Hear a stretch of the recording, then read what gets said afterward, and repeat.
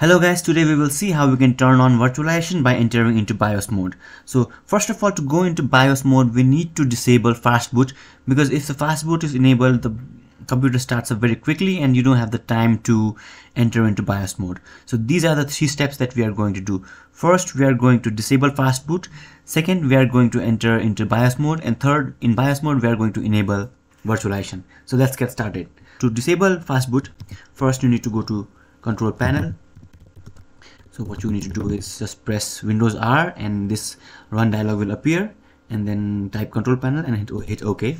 Okay, so you need to click on hardware and sound, but if your view by is in large icons or small icons mode, you need to click power options. Okay, so for now I'll go to hardware and sounds. From here I'll go into power options, and then you just click on choose what the power buttons do.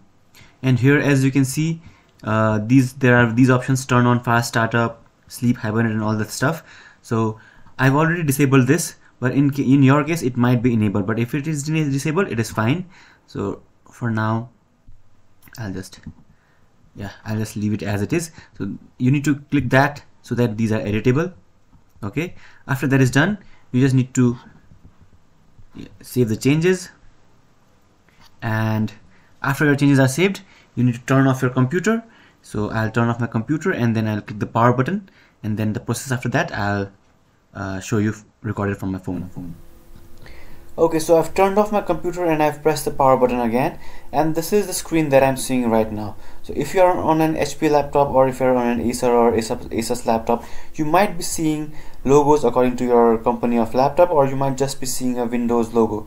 In any case, what you need to do right now is immediately after pressing the power button, just quickly keep on pressing F2 button. Don't press and hold, keep on pressing it multiple times. So the most common buttons are F2 and F8, but if you have function keys, you might have to press F2, press and hold function key, and then keep pressing F2, F2, F2, or press and hold function key and then keep pressing F8, F8, F8. And after you have done that, you will open the BIOS screen like this.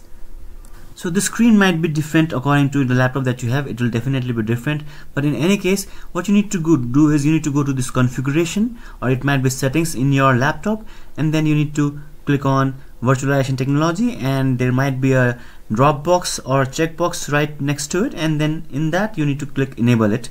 And after that, just save and exit and reboot your computer. You will have enabled BIOS technology or virtualization technology in your computer.